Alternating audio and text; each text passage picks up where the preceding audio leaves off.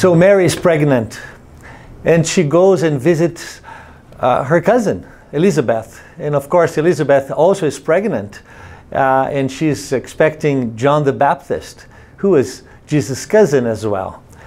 And the Bible says that as Mary was coming to the house of Elizabeth, the Bible says that the baby, John the Baptist, leaped inside her womb, and she was filled with the Spirit, and the baby was filled with the Spirit, and they rejoiced. And this is what Elizabeth tells Mary.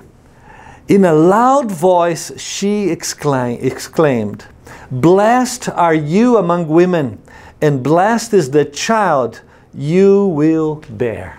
Blessed, blessed, happy. I'm so happy for you. I'm excited for you that you are being obedient to God's command and to God's voice, and you are bearing my Savior. It's quite interesting that she was filled with the Spirit. And it's only by the Spirit, actually, that we can acknowledge Jesus as our Lord. And she says, "Blessed is the one who is in your womb."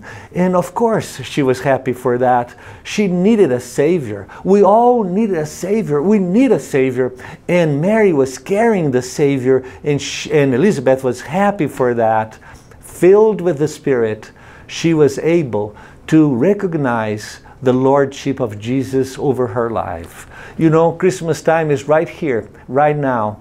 But maybe this is just gifts for all of us. Unless we yield ourselves to the Spirit of God, we will never be able actually to be so excited and maybe to shout out loud, "Oh, blessed is you, O Lord. Blessed you who come to save me."